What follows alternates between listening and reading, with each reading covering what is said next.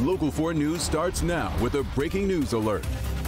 And that breaking news is a bombshell. General Motors filing a lawsuit against Fiat Chrysler that alleges Sergio Marchionne, the late CEO of FCA, bribed his way through deals with the UAW. And that's not all. Yeah, and also, just a short time ago, the UAW began formal procedures to oust Union President Gary Jones and his lieutenant Vance Pearson over their alleged involvement in the corruption scandal. Business editor Rob Maloney following both of these major stories. Let's start with the lawsuit. These allegations really read like a movie plot, Rod. Well, Devin, when you go through this 95-page filing here, you begin to wonder if it was Marchionne or Machiavelli, because what they're saying is Marchionne was far beyond the sort of friendly competitor who got the competition for nothing. They're saying he schemed his way into injuring GM in massive ways. The General Motors racketeering suit says Marchionne had a poker tell at the 2015 traditional handshake. The late FCA CEO not only shook then UAW President Dennis Williams' hand, he also enthusiastically hugged him. GM now claiming the broad smiles and congenial atmosphere exuded that day stemmed from a bribe-induced pact to put the screws to GM. The complaint reads, quote, FCA paid millions of dollars in prohibited payments and things of value to UAW officers and UAW employees. These FCA group bribes were authorized by its then CEO Sergio Marchionne, now deceased. Marchionne authorized these bribes and additional things of value to UAW officials so FCA could more effectively compete and thrive against GM and ultimately attempt a merger with GM, end quote.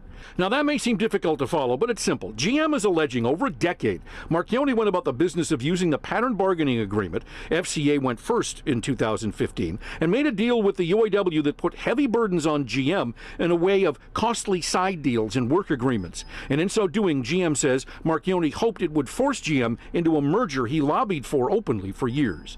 Fiat Chrysler today said the whole thing is preposterous, meant to impede not only the FCA merger with Peugeot, but also damage the now ongoing national contract talks with the United Auto Workers. FCA says it will vigorously fight this meritless lawsuit.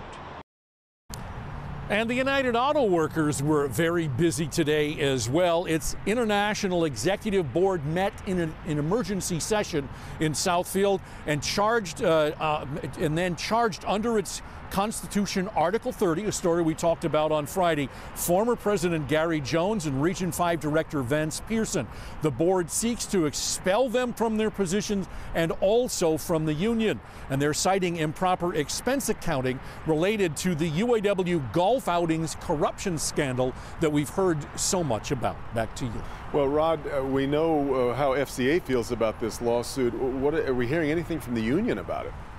Well, you know, the union had a couple of interesting things to say. It pointed out that Alphonse Jacobelli, whom we didn't name in this story, but he was the head of the UAW FCA team here, not the UAW, it was the FCA team negotiating with the UAW.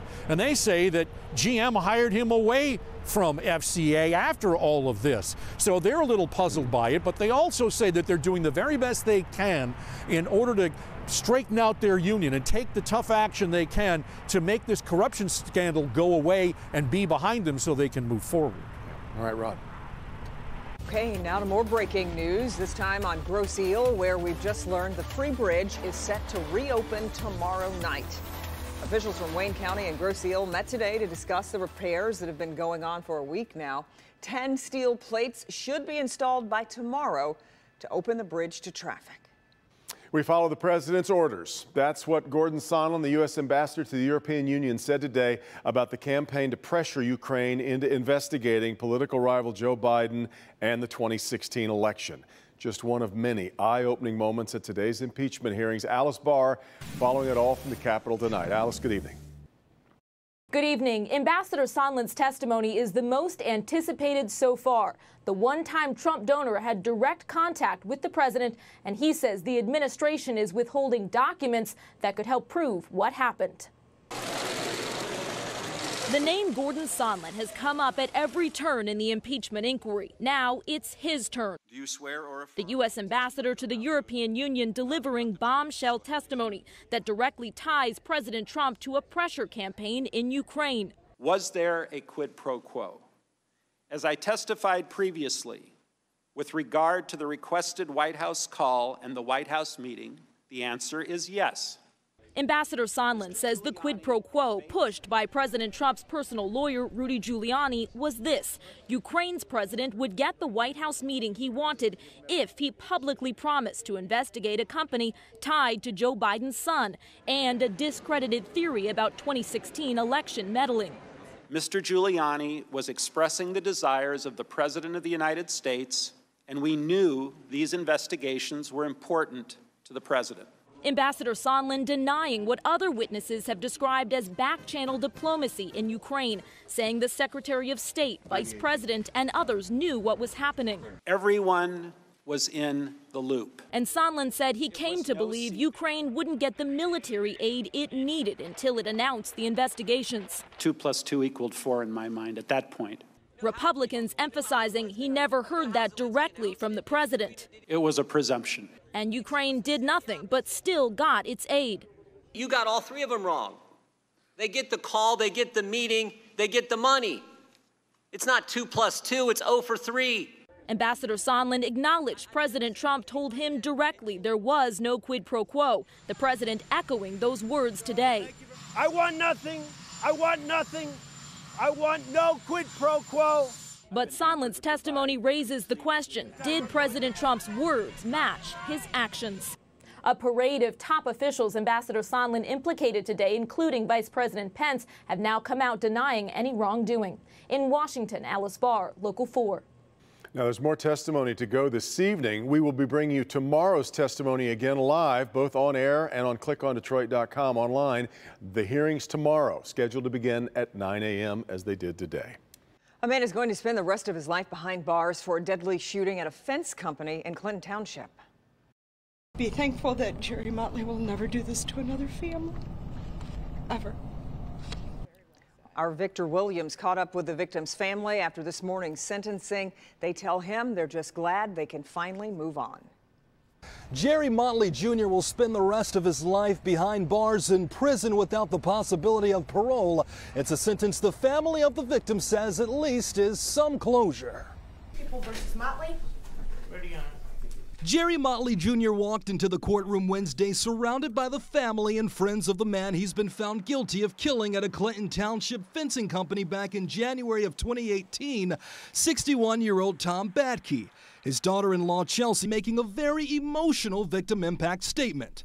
You rotting in a cell for the rest of your life will never bring Dad back, but it's the most that we will get. I have no sympathy for you. Your accusations throughout this trial have been bizarre, and just like your original plan, it failed. From this point forward, we will rest well knowing that justice has been served for the Badke family. Other family members also had the chance to have their voices heard before Judge Carl Malinga made a decision locking Motley away for the rest of his life. You will be sentenced to mandatory life with the Department of Corrections without any possibility of parole. Judge Malinga also made some choice comments of his own. As much as capital punishment would be appropriate for the crime that you committed, in some ways, this descent into oblivion is probably even more appropriate. The only words said by Motley were uttered towards our cameras before he was taken away. The crimes that Jerry Motley has committed were malicious, disgusting, and entirely unforgivable. And back here live tonight, Judge Malinga did say in court that if he could have, he would have given Motley more time in jail if only he could have. Reporting live out here tonight in Clinton Township, Victor Williams, Local 4. Yeah, it's good, though, the family feels like that they can move on now after this. Victor, thanks. Work on I-75 in Oakland County was supposed to be wrapping up right about now, but as you can see from this video from Sky 4 earlier, it is not ready. And today, MDOT made it official. This phase of the project won't be done before the holidays. Our Kim DeGiulio has the update and shows us why this is really putting the squeeze on businesses. A slow start to spring and an early start to winter unfortunately means that segment 2 of the modernized I-75 project here in Oakland County has been delayed. We're behind schedule. Just when drivers thought the project was about to wrap up for the winter. It sucks. I live here. Everybody who is anywhere near the artery knows it sucks. The plan was for the northbound side of I-75 between 13 Mile and Coolidge to be finished by Thanksgiving. We're not going to make that. The fact of the matter is we have our mindset to get northbound back on northbound at some point. We're hoping by the end of December right now. And the timing couldn't be worse for businesses as the holiday shopping season kicks into high gear. I think construction affects businesses no matter what time of the year. Again, keep in mind the businesses aren't located on the freeway proper, so there are different ways to get to different locations. The southbound construction is scheduled to start this March. That's when we'll see the flip again, this time on the opposite side. Both directions of I-75 will be maintained on the northbound side while we rebuild the southbound side. This means potholes will still be an issue this winter on I-75. We're going to have to work our way through the pothole season on the southbound side as we did for both directions last year. While this delay will impact businesses around this area for the holiday shopping season, MDOT wants to remind everybody that originally this project was supposed to last 6 years before they condensed it, so 2 years won't be as hard of a hit on the businesses surrounding this area. Along I-75, I'm Kim DeGiulio, Local 4. Pretty good news for online retailers because that is such a shopping hub that you've bottled up for a long time. Kind of want to avoid it. Yeah, exactly. Well, when work started on the old Hudson site along Woodward downtown, nobody expected this to be a problem. Yeah, it stinks. Like boiled eggs. Rotten eggs. Rotten boiled eggs. New tonight, what's causing a foul smell in and around the work site and what's being done to make it go away. Hank. Hi, Kim. We are live here in the Help Me Hank phone bank, and we want to hear from you. 313-298-WDIV. Do you have a problem or a concern that you want investigated? Our team is here live, and we are ready to take your tips. And coming up at 5:30, we are helping a local woman in a battle with her apartment complex over a danger inside. We're live, and we'll see you right after the break. Our dry stretch comes to an end tomorrow. We'll see showers in here by lunch, but look at this. 48 just when the rain gets started. How warm will those temperatures get tomorrow, and is it our last of the warmth? Coming up. A beautiful 20-year-old girl found shot and killed inside this home in Warren. Her boyfriend under arrest tonight. What we're learning about what went wrong.